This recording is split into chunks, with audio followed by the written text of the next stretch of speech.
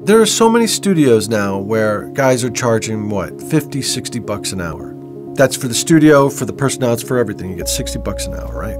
That's what studios were getting in 1985. So in 30 years, in 30 years, studios and engineers are getting paid exactly the same amount that they were getting paid in 1985. Okay, you could say, well, things are cheaper now, so, well, I'm sorry, but real estate isn't cheaper. Build-outs aren't cheaper. Hiring a contractor's not cheaper. Things are cheaper in some ways, but microphones still cost money. Mic pre's still cost a lot of money. Compressors still cost a lot of money. Room build-outs still cost a lot of money.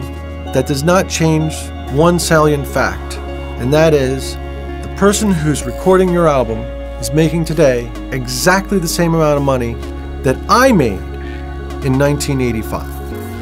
I don't know that it's just this industry. I mean, it seems to me that this is a problem across the board. If you really look at wages for the Americans, they have stagnated over the past 30 years. Yet, things are 2 to 3 times more expensive. People are insured, even with Obamacare are insured, yet they can't pay their bills. The music business is just a little microcosm of the fucked upness of the whole fucking system right now.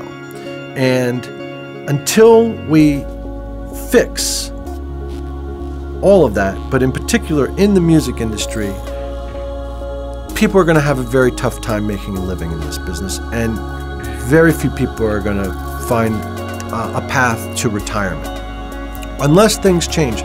And that's where I tell people, that's where I get very optimistic, because eventually people will be able to make money in this industry again. It's inevitable.